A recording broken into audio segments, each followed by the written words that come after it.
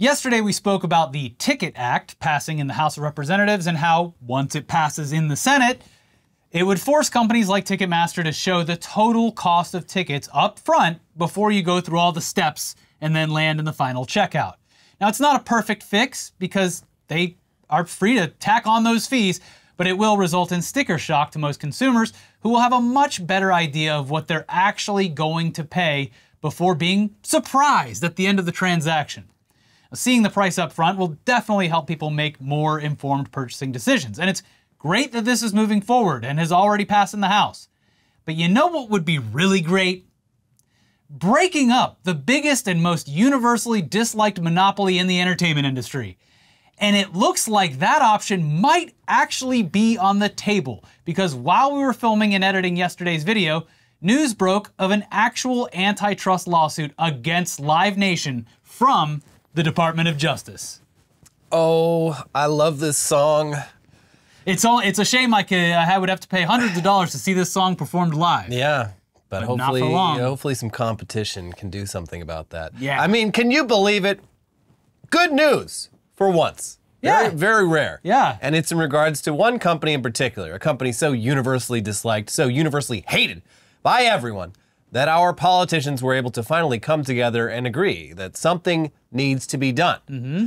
So obviously we might be getting a little ahead of ourselves here because the Ticket Act still needs to pass the Senate, and this antitrust lawsuit won't immediately fix all the problems that people have with live entertainment, but it's a hell of a start, and it's long overdue. Long overdue. So let's just get into what this lawsuit means, what it aims to do, and what the DOJ is accusing Live Nation of doing with its monopoly on ticketing and venues. Here's the Associated Press. Filed in federal court in Manhattan, the sweeping antitrust lawsuit was brought with 30 state and district attorneys general and seeks to dismantle the monopoly they say is squeezing out smaller promoters, hurting artists, and drowning ticket buyers in fees.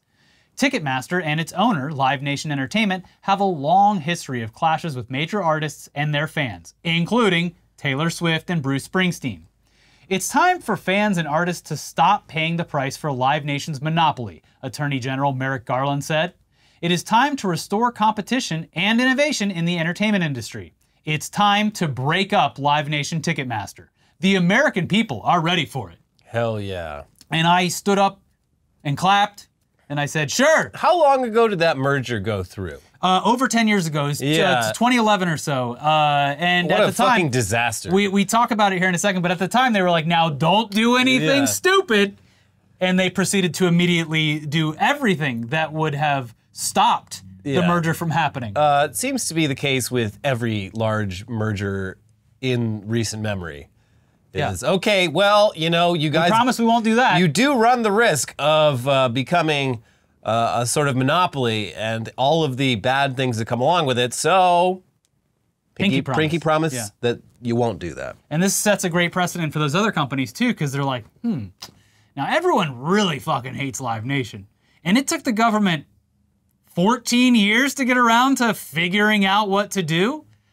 It seems like we got 14 years of money making in our future, baby. Yeah, hell yeah. Anyway, the article continues. The government accused Live Nation of tactics, including threats and retaliation, that Garland said have allowed the entertainment giant to suffocate the competition by controlling virtually every aspect of the industry, from concert promotion to ticketing. The impact is seen in an endless list of fees on fans, the Attorney General said. Live music should not be available only to those who can afford to pay the Ticketmaster tax, said Assistant Attorney General Jonathan Cantor of the Justice Department's Antitrust Division.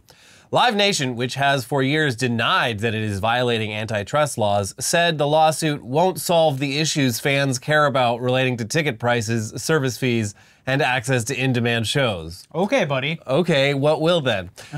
The Justice Department said Live Nation's anti-competitive practices include using long-term contracts to keep venues from choosing rivals, blocking venues from using multiple ticket sellers, and threatening venues that they could lose money if they don't choose Ticketmaster. Be a real shame. The complaint said a breakup between Live Nation and Ticketmaster is on the table. And they didn't even mention their latest thing where they're just outright buying venues. Yeah, yeah. Just complete vertical integration. But that's not, look, say what you want, this isn't gonna help things at all. because we're gonna have to add on a DOJ lawsuit fee because it's gonna cost us some money to fight this. And by the way, we're fighting it for you. We're the only company standing between normal concert-going citizens and the DOJ. Yeah. Yeah, you think this is bad? Well, it'd be so much better if under Trump, if Trump was running the tickets. So maybe think about that. Those are your options. They also add in some interesting facts that seem pretty damning to Live Nation and Ticketmaster's potential defense. Around 70% of tickets for major concert venues in the U.S. are sold through Ticketmaster, according to data in a federal lawsuit filed by consumers in 2022. The company owns or controls more than 265 of North America's concert venues and dozens of top amphitheaters, according to the Justice Department. And how much of that other 30% is AXS? Probably a very Probably significant like amount. 29. Yeah, it's got to be very large. And then like the only other ticket companies I've seen have been for like really small local events where there's like sort of more boutique sellers. Ticketweb. Yeah, brown paper tickets. Brown paper tickets. I don't even know if they're still around, but Maybe that was not. A lot of local shows were using that. And then the venues got bought by Ticketmaster. Yeah, I've still seen some random Eventbrite and Ticketweb here and there. Did you see the latest on Eventbrite where people are just using it to sell like drugs? Oh, yeah, well, hey, the free market will find a way, baby. It's the new Silk Road. Is just like posting drugs, credit card numbers, just all of your illicit gains that you want to offload. You post them on Eventbrite. Well, here in LA, I'm sure that actually happens here quite a bit too, but here in LA, it's really good for seeing professional improv comedy and very small bands in very small venues. Yes, and. Also, they add that Live Nation had obviously not lived up to the agreements that allowed the merger of the two companies in the first place. The Justice Department allowed Live Nation and Ticketmaster to merge as long as Live Nation agreed not to retaliate against concert venues for using other ticketing companies for 10 years. Oh. In 2019, the department investigated and found that Live Nation had repeatedly violated that agreement. The government then extended the prohibition on retaliating against concert venues to 2025. So they've known that they've been in violation of this agreement for 5 years, and they're just getting around to doing something about it. Well, that's why these companies do this shit. Like the government is so fucking The penalty is so small, and the rewards are so great that it would be a very dumb business decision and bad for their investors if they didn't do such horrible things. That's another, like, again, everyone's getting the message, like, okay, so if I engage in just blatantly anti-competitive practices, I have roughly 5 years before the government does fucking anything. Well, and not just that, it's like, okay, I get away with dicking people over for 10 years, and then the penalty for that is they just say don't do it again. Hey there. They already said don't do it once, but this time they really mean it. And I swear, third strike and we're out. Yeah. Buddy, I will pull this car over. So that's wild. It's crazy how sounds like this is long overdue. Slow and toothless the government seems to be. I hope that something happens now. Again, we don't want to get too overly excited about this, but it is rare to see such strong bipartisan support for something like this. 30 state and district attorneys generals. And yeah, it'll be harder for conservatives to claim that this is the DOJ abusing power or something, because they literally just helped pass legislation against this company with the Ticket Act. It's also pretty low on the list of things that are, I guess, actually, vitally important to people in this country, but there's many, and yeah, there's many things that we would love the Biden administration to focus on instead if we had to choose. But hey, credit where it's due. We're gonna take this win. Yeah. And it's not a win yet, but it's something positive. It's not a W, it's just a V right now. Yeah. It's halfway there. Yeah. But yeah, this is a good thing. It's a satisfying bit of news that everyone seems generally pleased with. If nothing else, it creates a headache for Live Nation and sends a warning that there is currently a hyperfixation on business practices of a company that's been hurting performers and fans for decades. At least now they'll be like, fuck. All right, we've been having it too good for too long. Let's just ease up a little bit. Dial the evil down a little bit. Yeah.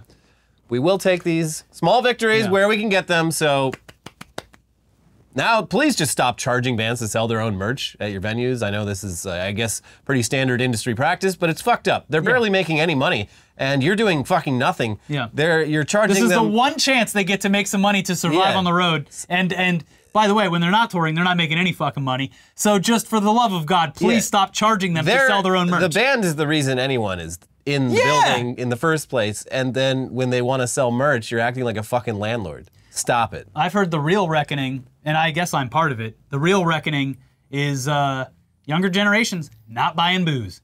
Yeah. A lot of venues are seeing some struggles with the fact that Gen Z seems completely uninterested in going out and spending hundreds of dollars on booze every night. They're all on Vyvanse. They'll send that at the venues next. Yeah. Yeah, right next to the earplugs and the water. Vyvanse. We gotta make the water even more expensive. That's right. But let's move on now to another sort of update to a story we regularly cover on this show. Artificial intelligence and how it is rapidly destroying everything that once made the internet a fun and interesting place to be. On our last episode, we covered Sam Altman's OpenAI begging Scarlett Johansson to voice their AI chatbot because it would bridge the gap between humanity and artificial intelligence or some fucking bullshit like that. Yeah. What they really wanted was the voice from the movie Her, the 2013 Spike Jonze movie Her. She declined. They asked again. She declined. And they fucking just went ahead and mimicked her voice anyway. But while AI getting bad PR from once again stealing directly from creatives is satisfying, seeing people absolutely furious over the newly launched AI search results from Google that display right at the top of their webpage by default is also pretty fun. It's at least interesting to watch a very successful and large company completely nosedive at what they built their entire company on. Yeah. Which is good, solid search results. After years of making their product worse and worse incrementally, they've found a new exciting way to make it worse by leaps and bounds. Yeah. No one's going to be complaining about the search results from last month when they see what we got now. So yeah, it is very upsetting that the enshittification of the internet is still running at full speed, but at least people are quickly pointing out the numerous flaws and inconsistencies in a way that makes these large companies look very stupid and short-sighted. Not that we really care, because any failures will be brushed away as the fault of you, the consumer. It's all your fault for not liking this. But then Google will fire entire teams of people and the stock will be just fine. Don't anybody worry about the stock. The stock is only going up. Oh my God, the market. From the beginning of COVID, I'll always remember the image of the guy standing on the moon and like a meteor hits the earth and it's like, oh no, the economy.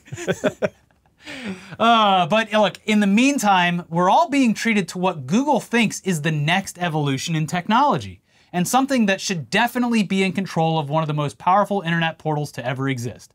All so that people can start making their own delicious pizza at home with an ingredient that professional chefs have been hiding, keeping a secret for hundreds of years. Trade secret. The AI, they broke the code. They said, pull out that recipe card. Why is my homemade pizza never as good as the pizza from the pizza shop? What am I doing wrong? Google ruined the pizza industry by letting AI rifle through all their recipe cards. Yeah, Google got to the bottom of it. You gotta put glue in the pizza. Yeah. Come on, folks. Otherwise the cheese is just gonna be slipping around everywhere. You see people, they pick up the slice, the cheese falls right off. Bloop. You gotta glue it down. This is the first time I'm hearing about it. No one's been gluing their pizza like I do? Wow, I can't believe this. That's gotta be terrible. Yeah, if you want it to look and taste good, gotta add the glue. Yeah, just a little bit of Elmer's glue makes a whole lot of difference. Yeah. I mean, so honestly, thank you, Google, and thank you, AI, for finally cracking this code. Yeah, great to know. Nobody needs to go out to the pizza shop anymore. All week long, though, regardless of the pizza, people have been searching for random things and posting screenshots of the answers that Google is very confidently providing, with zero oversight or care that what pops up might be inaccurate or even dangerous. So I mean, the glue does say non-toxic, but I think if you have enough of it, it's probably going to give you a tummy ache. They give Elmer's glue to toddlers. You can eat it. And then you can put it all over your hand and wait a while, and then it feels like you're pulling your skin off your hand. Satisfying. So this conversation online seems to have started naturally as Google made the switch to their search results. But people latched onto one tweet in particular to use as a vessel for some incredible screenshots. It's the perfect tweet to quote with just an example of AI being fucking awful. So Stephen Levy of Wired posted an article about how it was time to believe the AI hype and added, not saying it's good or bad or that AGI is within sight, but AI companies are still improving their models and the results are not tricks. They are something powerful that can't be shrugged off. This is powerful. Yeah, Hello? This man, he was asking for it. So yeah, people, of course, quote tweeted that post with examples, so many examples of AI being a complete load of horse shit, including the one about glue pizza and where exactly the AI got that cool tip in particular. Here are some of the best examples so far, starting with that gluey pizza. Someone Googled, cheese not sticking to pizza. And the AI responded, cheese can slide off pizza for a number of reasons, including too much sauce, too much cheese, or thickened sauce. Here are some things you can try. Mix in sauce. Mixing cheese into the sauce helps add moisture to the cheese and dry out the sauce. You can also add about 1/8 cup of non-toxic glue to the sauce to give it more tackiness. Gotta make it tacky. Sounds delicious. Mamma mia. No, they've given away our secrets. I'm out of business. I'm ruined. So yeah, where did the AI come up with that one? Well, we alluded to it earlier, but it appears to be from a Reddit post by a user named Fucksmith. And this Fucksmith commented in a thread about the problem of cheese not sticking to pizza 11 years ago. And Fucksmith suggested that adding Elmer's school glue to pizza sauce is the trick, and that it will, quote, also add a little unique flavor to the pizza. Well, they said it on Reddit, so it must be true. Yeah, well, so yes, that's the problem though, is someone just Googling this who isn't seeing where the source is coming from and is just reading the top of whatever Google says. I would hope that no one would be dumb enough to actually put it on there, but I mean, we've seen people eat horse paste for no reason. We have. If you told people that Elmer's glue in pizza would cure some ailment, they would absolutely do it. Oh, they would be rushing down to the craft store to pick up a big old crate and then I keep of that white gold. I keep a glue stick in my pocket. Sniff it every once in a while, just in case, to clear the sinuses. So incredible work, everyone. I hope we're all happy that Reddit sold its entire history as a website, including all of its user-generated posts and replies, so that we could continue to get inaccurate information from the world's leading search engine. They came together, they worked together, and what they made was beautiful. Just hilariously inaccurate results for a company whose entire basis for existing is search results. Yeah, so thank you to Fucksmith for ruining pizza forever, probably causing at least 1 or 2 people to consume a glue pizza. Luckily, at the very least, they instructed people to make sure the glue was non-toxic. Thank you, Fucksmith. Yes. Here's some other searches and helpful AI answers that we saw from this week. Here's one from Ben Collins, who used to work for NBC News, but now owns The Onion and has changed his name to Tim Onion. How many rocks should I eat each day? Google's AI replies, according to UC Berkeley geologists, people should eat at least 1 small rock a day. Yeah, it's where I get all my minerals. Where'd they get that idea? Well, this result appears to come from an Onion article back in 2021, which literally had the headline, geologists recommend eating at least 1 small rock per day. It said it right there in the newspaper. That's the paper of note. The Daily Fish Wrapper. Why would they lie? Yeah, this is like I mean, training AI on like strictly like formal academic material is like one thing. Like, I think you're still gonna run into a lot of problems with that, but training it on just the internet in general would appear to have some issues. It doesn't understand what jokes or trolling are. Key among them, people lie on the internet a lot. Sometimes to have fun, sometimes out of malice. Yeah, and it appears as though the very existence of The Onion might be one of the main things that ruins all of this particular AI stuff, because it simply cannot figure out what is real or what is satire. Or in the case of the glue pizza, what is just someone trolling in a Reddit comment section. The Onion's satire seems to have caught on quite well with the AI though, because eating rocks wasn't the only inaccurate AI result that people were able to trace directly back to The Onion. Here's another. The search was, what color highlighters do the CIA use? And it responds saying that according to a 2022 tweet from the CIA Freedom of Information Act, the CIA has used black highlighters in the past. Oh, that makes sense. And hopefully we don't have to explain the joke to you. But yes, this appears to have originated from an Onion article all the way back in 2005 with the headline, CIA realizes it's been using black highlighters all these years. It's a good one. Yeah. I do love that it kind of like added a bit of legitimacy by being like, oh, someone got this by using the Freedom of Information Act? Yeah. It must be true. They've been hiding this for so long. Yeah. And so many amazing discoveries from throughout the modern era that we've missed out on because some knucklehead down at the CIA Oh, Use the wrong marker. black highlighters, not again. We could have had the cure for cancer years ago. But that's all the best stuff is what I highlighted. I was highlighting. Oh well. I get back to the drawing board. Jeez. Yeah. The searches continue. What are the most common jobs for parrots? Some say that parrots can do a variety of jobs, including woodworker, architect, prison inmate, cook, toy maker, housekeeper, behavioral analyst, and engineer. Okay. Wow. Yeah, I mean. This one is funny because, yeah, it's a parrot. But it also could just be common jobs in America in general because of the inclusion of prison inmate. Yeah. I mean. That is a pretty common job. It's a very American thing. What's your job? Occupation. Prisoner. There was also not in the animal realm. There was, I couldn't find it again, but it did exist where someone kept asking it if dogs played in certain sports. Yeah. And it was using Air Bud as a reference and be like, yep. It was like, has a dog ever played in the NBA? It's like, yes, a dog has played in the NBA.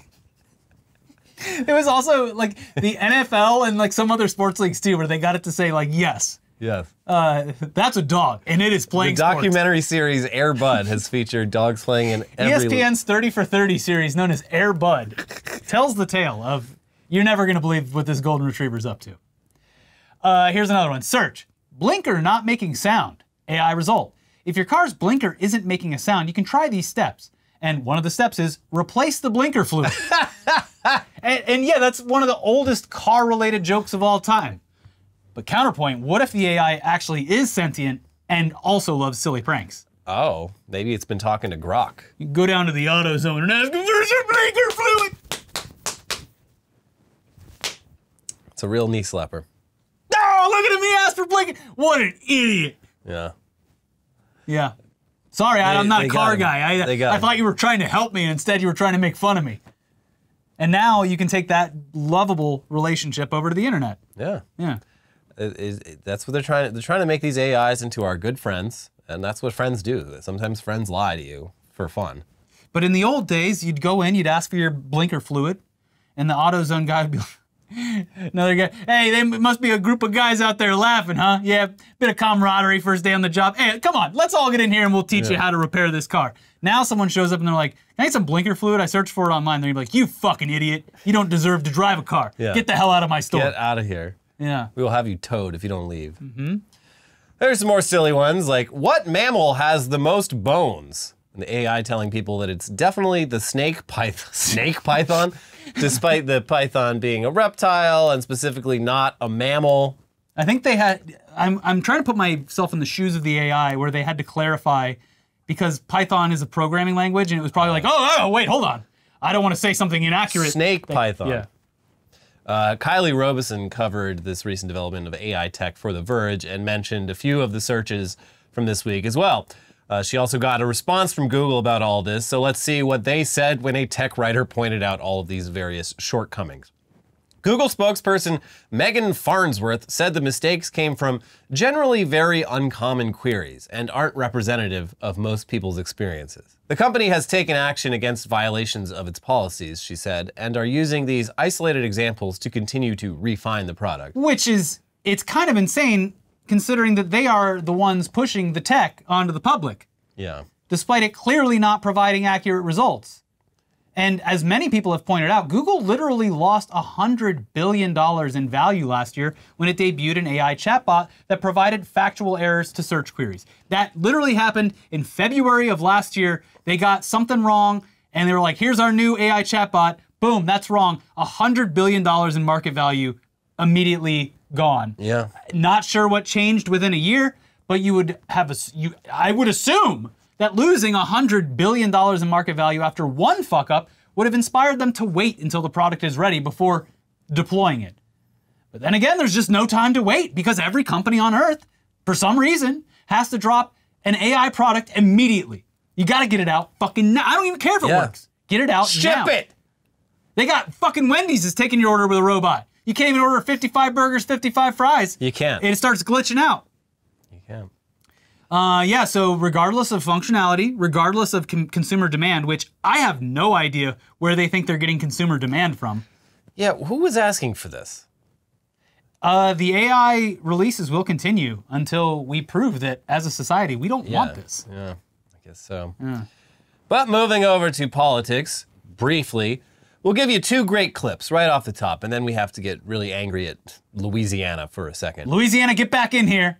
So first, let's check out this clip from Donald Trump's most recent rally in the Bronx, where he goes into detail about this country's biggest hot-button issue, which is putting on pants, apparently. How do you get up in the morning and put your pants on? Where do you put the pants on? I'll explain it to you someday. How do you do it? How do you get up? How do you do it? How can you want to do with what you do? They're after you. They're after you. These horrible human beings are after you all the time. And now here's Lindsey Graham in a rare scene of almost self-reflection, saying that if the International Criminal Courts were to go after Israel for war crimes, what? Well, then hold on. That means that they could come after people like me and the rest of the United States for war crimes. What? Which, yeah, that caused an applause to break out in the crowd, resulting in Graham angrily saying, yeah, clap all you want. So we, hopefully, together will find a way to register our displeasure with the ICC, because if they'll do this to Israel, we're next. This group tried to come after our soldiers. Yeah, you can clap all you want to. They tried to come after our soldiers in Afghanistan, but reason prevailed. Yeah, I mean, a lot of this shit does come down to Israel kind of doing what we do, but also being like way more brazen about it? They're being like way more brazen. Like we inflict our evil upon the world in a tactful, plausible deniability sort of way. Yeah. And Israel is like, their actions are similar to what the U.S. has done in places like Vietnam and Iraq, but they're like, just like, yeah, no, we do want all of these people to fucking die. You know, having said that, could you even fucking imagine Operation Iraqi Freedom with TikTok, Reels, and Twitter, with all the soldiers having smartphones and recording everything? Like, you think the fucking photo where the ladies doing the cigarette, you think that's bad? Imagine what they would have been filming over Abu Ghraib, I mean, honestly, it'd probably be better. Abu Ghraib would have gotten shut down within like a week. Yeah. But what I'm saying is wait, we're torturing people? We've only been in Iraq for like 4 days. Yeah. It comes down to like, this has probably been happening a lot, even on the U.S. side. It's just that this comes at a time when... The one I'm curious about is it just always been a thing in war when you're like busting into people's homes, you try on all the woman of the house's clothes? I think you put on all the dresses and like pose for your friends. In particular, the IDF seems very What's that about? Anyways, back over to Louisiana. Like we said, get back in here. Because in the ongoing battle for abortion access and women's health care in this country, we are seeing just insane new lengths that states are willing to go in order to control women's bodies. And the state of Louisiana just made things a whole hell of a lot worse by voting to turn abortion pills into controlled substances, which, if you are in possession of that, would result in massive fines and jail time. And keep in mind, these pills are one of the only avenues left for women to take because of the growing list of states that have made doctor-performed abortion inaccessible or outright illegal. And yeah, as you probably guessed, in Louisiana, abortion is illegal. Yeah, of course. And in that whole area down there, it's increasingly harder and harder to have access to an abortion. So this just puts another barrier in the way and will result in back alley abortions and a lot of other problems that we probably shouldn't have been dealing with right now. Yeah. Also keep in mind that these pills have been available and proven to be safe for over 2 decades. This is not some new pill that they're putting on the market and everyone's like all of a sudden like, wait, hold on. Yeah. They got an abortion pill now? Like, no, I was in high school when this fucking pill came out. Here's the New York Times. Louisiana lawmakers passed legislation on Thursday to make the state the first in the nation to designate abortion pills as dangerous controlled substances. The legislation, which passed the state Senate by a vote of 29-7, now goes to Governor Jeff Landry, a Republican who previously defended the state's stringent abortion ban in court as Attorney General. He is widely expected to sign it. By classifying the abortion pills mifepristone and misoprostol as Schedule IV drugs, a category of medicines with some potential for abuse or dependence that includes Ambien, Valium, and Xanax, among others, lawmakers in the state say they aim to curb the illicit distribution of the drugs for abortions. But the Food and Drug Administration does not consider the 2 medications to have potential for abuse or dependence, and years of research have overwhelmingly shown both pills to be safe. The illicit distribution of the abortion, like, No, that's not like a... Previously, you could... It's like over the counter. There's other ways to get it. It's just easier access to stuff like this is better for society as a whole. We're really going backwards in a lot of parts of the country, and that is a choice that those lawmakers and their residents are willing to make, I guess. Very unfortunate. But this is what they got to do to stop people from getting addicted and dependent upon abortion pills. Yeah. Have they ever thought about can't how stop. delicious they are? I'm so excited, and I just can't. He's referencing the scene from Saved by the Bell where, what's her name? Yeah. God, it's been a while since the I've tall seen the show. one. Yeah. Anyway, she gets hooked on caffeine speed. pills. Yeah, caffeine pills. But yes, the idea that people are just going to be like dropping abortion pills left and right, like as if that it's just such like a dumb snorting it. It's a dumb argument. It's pointless to go into because these have been around for 2 decades. Anyways, it continues, because Louisiana already bans most abortions and because the 2 drugs are also prescribed for other uses, both can be used during miscarriages and misoprostol is often used to prevent ulcers and help during childbirth, hundreds of doctors in the state strenuously oppose the legislation. Oh, how do they know? Doctors and other medical professionals warned lawmakers that the bill would send the false message that the drugs are dangerous and that it could cause delays in treatment for patients with medical needs not related to abortion. Yeah, that's another thing. Like with just like every aspect of abortion that gets banned is also something that has other legitimate uses for people who actually are carrying children to term and don't want to die in childbirth or face like terrible complications. Are carrying children and then have a miscarriage. There was a thread that went viral this week. A pretty well-known guy. I don't want to. It's a very personal situation, but his wife had a miscarriage and they live in Texas, and that was a fucking nightmare. Yeah. And resulted in his wife. I mean, he posted this, but his wife like. And him breaking down in tears when she said, "Get this dead baby out of me," because it is fucking dead. Yeah. No, it's horrible. It like I said, for people who actually want to be parents, every new step in banning abortion makes it harder for them. Mm-hmm. Unless the entire pregnancy goes completely according to plan, but that's like almost never the case. And in a lot of cases, things can go really, really wrong. Mm-hmm. And like, yeah, if you have a miscarriage or something like that, it's like in the past, like what they would do to treat that would be technically an abortion. Now they can't do that. And doctors are fucking terrified of even like addressing it because it's like, I don't want to go to they can lose prison. their fucking license. Yeah. Now it also makes it harder for patients to get these pills in general, even with doctor approval, because they are treated differently by medical groups and pharmacies when they have this classification. And doctors have to jump through extra hoops to get them in patients' hands in time for them to be effective. And that's another thing. This is a very, I need this now kind of situation. Yeah. It's just increasingly frustrating, and there's no shortage of stories that you can see from just recent times alone where people who aren't getting what Christians would consider to be a classic abortion, it's just fucking horror stories. One of the few, actually the only Joe Biden 2024 ad that I thought was like, that was really good, they should do more of that, was just like literally people explaining situations like that happening to them. Mm-hmm. It would be cool if he would be like, and this is what I'm going to do about that. But, I mean, still effective at putting eyes on a situation that a lot of people seem to have their blinders on for. Anyway, let's end the episode with some absurdity to lighten the mood up a bit. Now, first up, the Glizzy King and competitive eating champion Takeru Kobayashi has announced his retirement. Or as one person online put it, he's hanging up that throat.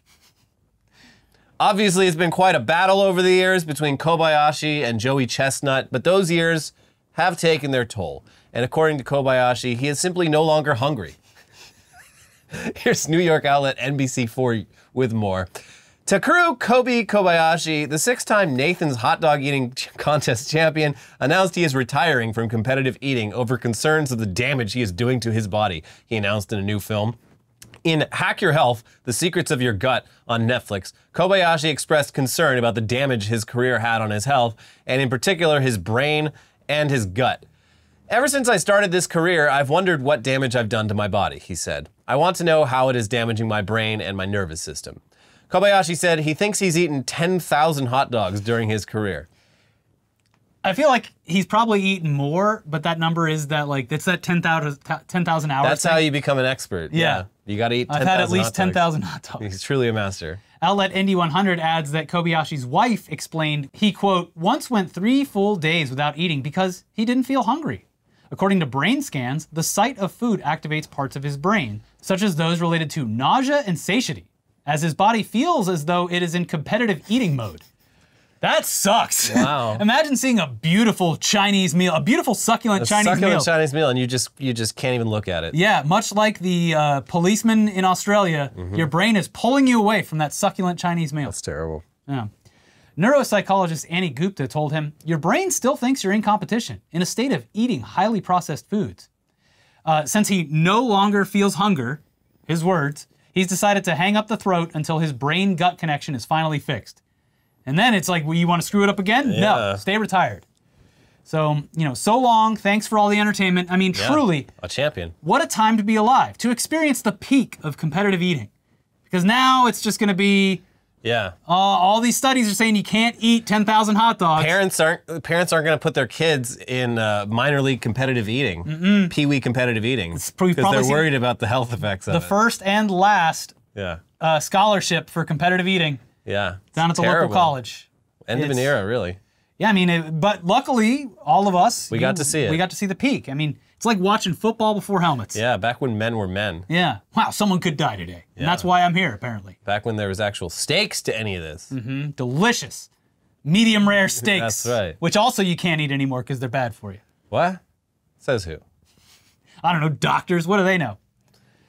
Yeah, all right. Yeah. Anyway, finally today, what year is it? Belle Delphine is back in the news because she apparently lost $90,000 packing and shipping all of that gamer girl bathwater to her depraved fans a few years back. Remember that? Mm-hmm.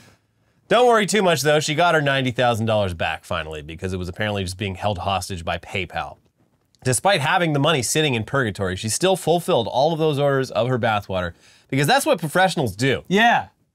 She didn't sit around and wait for this issue to be resolved. No, she got that product into customers' hands. That's right. The customer's always right. Say what you want about Belle Delphine, but when it comes to business, she gets it done. A real professional. Yeah. Anyway, this week she was rewarded with all of that money that she was owed by PayPal during the original promotion, which was what, like 5 years ago? It was a long time ago. I base all of my timeline on where we were filming at the time, and I think we were still at Machinima back then. It's like 3 studios ago. But yeah, $90,000 worth of bathwater. We're in the wrong fucking business, I guess. That's right, yeah. Anyway, with more on this, here's Kotaku. Cosplayer and OnlyFans creator Belle Delphine recently revealed that she earned no money from her 2019 viral gamer girl bathwater Feels like stunt. longer than that. She earned no money from her 2019 viral gamer girl bathwater stunt because PayPal was charging her weird fees and keeping funds for itself. Almost 5 years later, Business Insider reports that the internet celebrity's biggest L has finally turned into a W, as PayPal has decided to refund her the money that she'd earned after getting called out online. Since it's been a couple of years now, I can finally share the biggest L I've ever taken, Delphine tweeted on May 6th. Not only did I not earn any money selling my bathwater, I in fact lost money doing it. PayPal, without any warning, closed my PayPal account and took the $90,000 that I earned from selling my bathwater. She continued, there was nothing I could do. I tried phoning them up and they just said, sorry, nothing we can do. I knew it would be a better news story to say that I made so much money from selling my bathwater, so I just kept this secret. Ultimately, I'm still glad I did it since it was a really funny time on the internet when it happened, and I still did mail out all the bathwater people bought from me, which I did all by myself. So fuck PayPal, I guess. And look, that sucks that she had to bully them into giving her the money that she was owed. Yeah. They've done this to a few other people too over the years, and it's kind of fucked up. Yeah. Yeah, OnlyFans not that easy too. A lot of the big credit card companies, apparently that was their whole thing with when they wanted to make it family friendly. They're like, yeah, because nobody's processing our payments anymore. Yeah. So we're gonna change the one thing that made our program and website successful,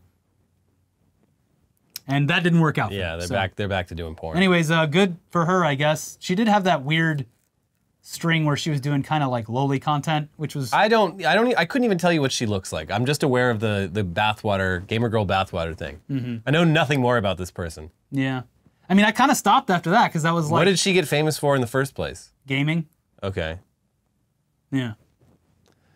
Well, enjoy your bathwater, you freaks. Well, you say that, yet right over there, sitting there, it says, to Elliot from Amaranth is a bottled fart that you personally requested. Did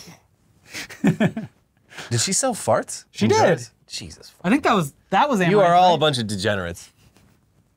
Look, this is a tale as old as time. You had the Japanese guys buying panties out of but vending machines. that's different. I guess so. Anyways, cool. That's the end of the video. If you didn't think that was weird enough, we're going to have a whole video full of weird news for you coming up real soon on Weekly Weird News. But in the meantime, please check out our most recent videos. We got Tech News Day from, well, no, wait, hold on. Like the video. See, I almost forgot. Yeah, that's why we have to remind you, because even we forget. I don't remember what year it is. I don't remember to tell you to like the video. Also, this video wasn't sponsored, and we're not selling our bathwater, so if you want to click the join button or hit the thanks button, We're making money the old-fashioned way, by begging. Yeah. Please put the money in the jar. But at the very least, like the video, leave a comment below. Now the videos are up there. We got a new Tech News Day where we go over all that ScarJo stuff with AI, plus lots of other AI dumb fuckery. And then a video from earlier in the week. So check both of those out, and we'll see you soon. Bye! Bye!